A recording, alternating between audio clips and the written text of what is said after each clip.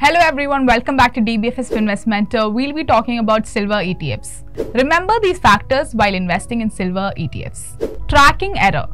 Tracking error is the standard deviation of the variation between a fund and its benchmark index. In other words, it denotes how much the fund has deviated from the benchmark. The tracking error is typically not expected to exceed 2% per annum.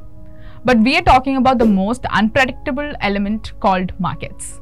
So this percent can vary. However, please make sure that you keep it minimum. Secondly, your risk tolerance. Watch out for the volatility factor as silver is considered more volatile than gold.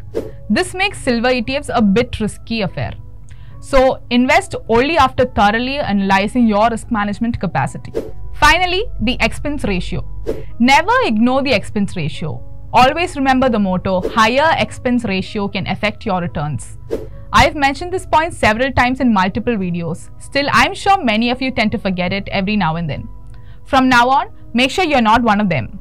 Finally, keep in mind that silver is a metal utilized in several domains and industrial applications.